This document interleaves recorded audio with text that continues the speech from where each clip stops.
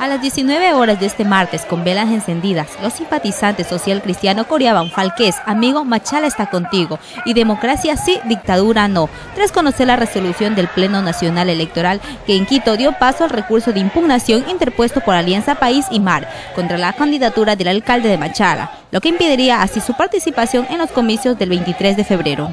Al pie del cañón, al pie de lucha, las veces que sean necesarias, estaremos aquí respaldando al alcalde, al único alcalde que ha sido condecorado en lo más alto, ¿ya? Así que aquí estamos, si es de amanecer, de anochecer, aquí estaremos y lo vamos a seguir respaldando cuantas veces sean necesarias porque él va a ser nuevamente el alcalde. Nuevamente la miseria humana pretende arrebatar y robar un derecho justo a la ciudad. Nuestro alcalde se encuentra lastimosamente impugnado, injustamente, expresó Miriam Aguilar, esposa del candidato Falqués.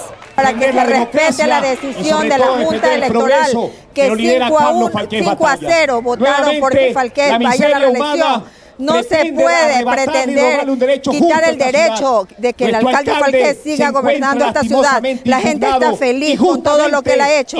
Como no pueden ganar en las urnas, se buscan artimañas para poder ganar, pero no lo van a conseguir. Por eso el pueblo de Machala lo va a defender.